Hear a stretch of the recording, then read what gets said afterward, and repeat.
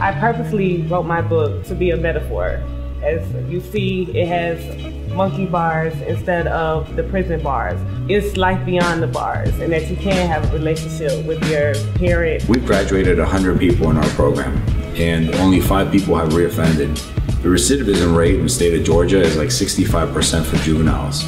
Ours is 5%. It's because we're giving them real life skills. My name is Carlton Cal Lewis. My name is Jimmy Jones, formerly known as Mike Spade. My name is Kalia Prayer.